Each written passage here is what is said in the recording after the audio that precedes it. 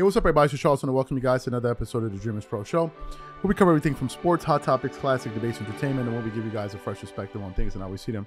And this is going to be a very serious episode for me here today, for us here today. So before we get into it, make sure you guys go and like the video and subscribe to the channel. Also, make sure you follow us on our socials with Dreamerspro on Instagram, the same as the channel, and my personal CTABANZ also at Instagram. Anyway, let me get into this topic here.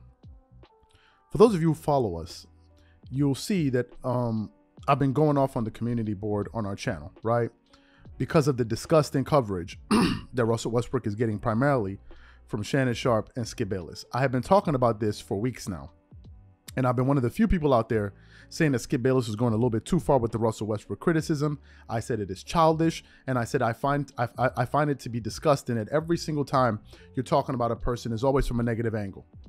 It's always from a negative angle 100% of the time. I said that there's something wrong with that type of reporting. And now today I'm going to start coining the phrase, this is cornball reporting. Cornball reporting on sports. That's exactly what it is. Now, just yesterday, there was a Laker game between the Golden State Warriors and the Lakers. Yes.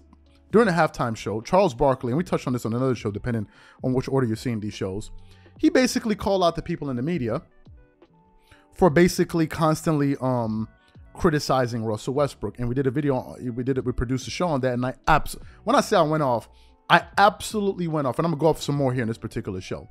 Today I was watching a segment from Undisputed, and as you can predict, there's going to be another segment of what Russell Westbrook did wrong, which I think is disgusting. So they played a segment where they were talking about what Charles Barkley had to say, and Shannon Sharpe decided to respond to what Charles Barkley had to say. So before I go too far, what we want to do is we want to play what Shannon Sharpe had to say in response to Charles Barkley, and then we're going to come back and react to it. So take a listen to that part here. Charles was traded. He knows how this worked. He went to Phoenix, and if he didn't get them to a championship and win the MVP, they would have said it was ask Charles what they said about him in Houston when he would have teamed up with Olajuwon. And I think the last year, maybe either Clyde was there for 1 year and had left, or when he teamed up with Scottie Pippen. Who got to blame, Charles? They ain't blame Olajuwon. You know how this works. Because guess what? The Lakers won a championship before Russ got there. They went to the playoffs before Russ got there. He was brought in as a major piece to take them to that next level again. And then what happened?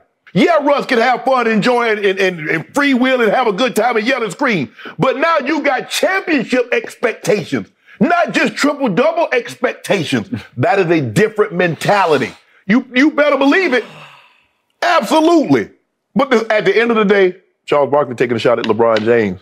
Because absolutely, because we know how he feels about LeBron.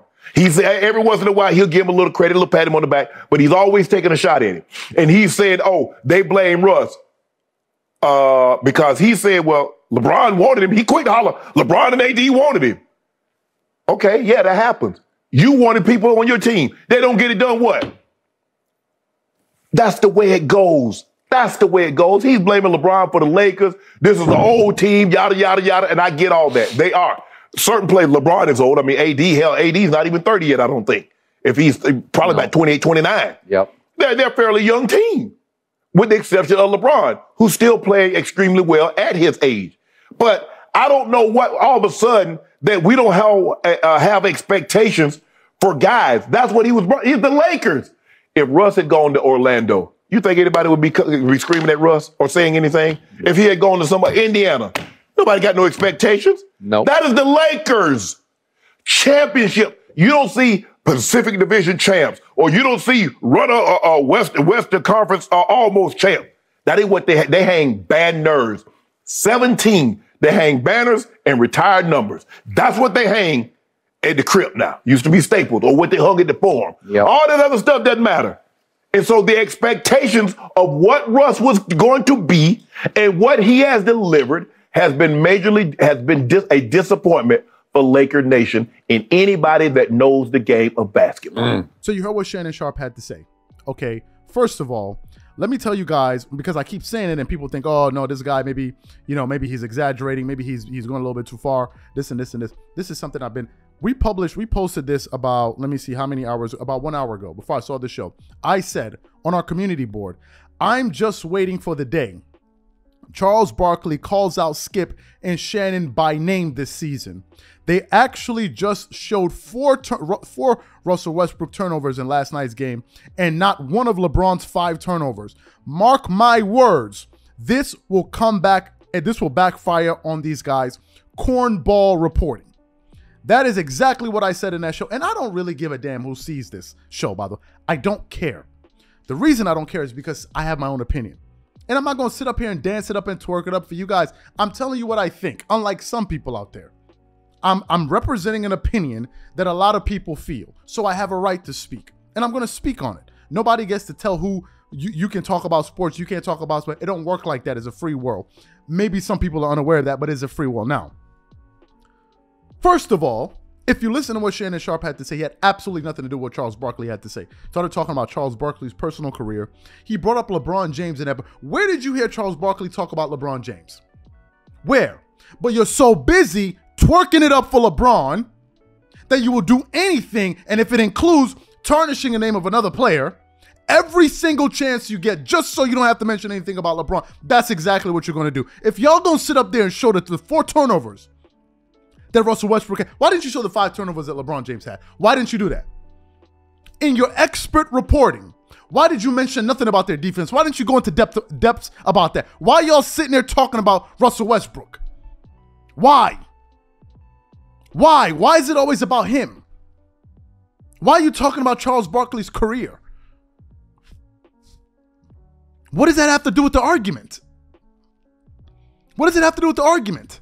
You're defending LeBron. Who attacked him? You're defending him. Who attacked him? You just said the other day you're all about being fair and balanced. How are you being fair and balanced when you're only pointing at the one thing this guy is doing wrong, but you never mentioned it about your own favorite player? How are you being fair and balanced? And the only fans that support this type of garbage coverage of sports are those fans that will go to an actual sporting event and probably throw something at a player. They're the only, you got to be obnoxious as a sports fan to defend this type of nonsense. No one is saying Russell Westbrook had a perfect fits perfectly with the Lakers. Nobody said that. No one says he doesn't have his low moments. Nobody's saying that. But every single bit of coverage is always something negative, and you jokers got the nerve to put up a highlight reel of this guy having 4 turnovers, but you didn't show LeBron. How are you being fair? How? And they'd be the first ones to start talking about, oh, LeBron is being treated like this. They hate the league. What about the hate you're giving Russell Westbrook? Let's get to that. Let's get to that. You sitting up there crying about the hate this guy gets. What about the hate you dish out? You never talk this much about Russell Westbrook ever in your career, but the only reason now you're talking about him is because he plays with LeBron. He's been like this his whole career, according to you guys. So why all of a sudden now? Because it's affecting your favorite player. It's disgusting, and it's one of the reasons you're beginning to see NBA players calling this garbage out. This is not reporting. They are picking on the guy. And what they're doing is they're creating an environment for fans who are not savvy enough to understand what the hell that they're seeing, that they begin to feel in themselves, oh, when they see their favorite team, in this case the Lakers, lose, they automatically think Russell Westbrook. That's the first thought that comes to their mind. Nobody says go look at the box score. Nobody says let's go into the advanced analytics and let's actually look at what's taking place on the court. Nobody does that. Nobody wants to talk about the fact that Lakers got outscored last season by an average of 6 points per game. You think Russell Westbrook is the cause of that? You think he is? The day he got injured when he came off the bench, he played 5 minutes in that game and they lost by damn near 40. Nobody said a mumbling word. But instead, what do? They want to sit up here and talk about, oh, he did this, he did that. Look at him stepping out of bounds. When LeBron has a turnover, you don't say a mumbling word. But when Russell Westbrook has a turnover, it's a demoralizing turn. What the hell is a demoralizing turnover?